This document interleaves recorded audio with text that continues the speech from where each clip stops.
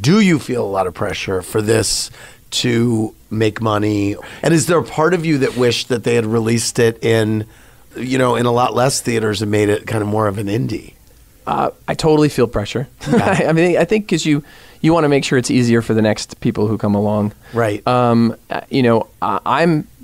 satisfied with sort of my efforts on the film, and I'm proud of what happened. And now everything I'm doing for the movie and encouraging people to do is about it reaching as many people as possible in theaters. Because, I'm old enough now to remember how hard we had to fight, and I had to threaten to quit to kind of get a gay kiss on TV. Right. And what job was that? Dawson's Creek. Dawson's Creek. Yeah. So and you threatened to quit. Yeah, I was given the job to run the show, and I asked, in turn for the job, I said, okay, but will you let me have the gay character kiss another gay character at the end of the season?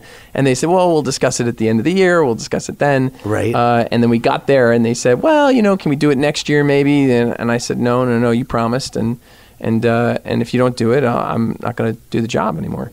And Good for you. And it was the first romantic kiss between two gay characters on television. Wow.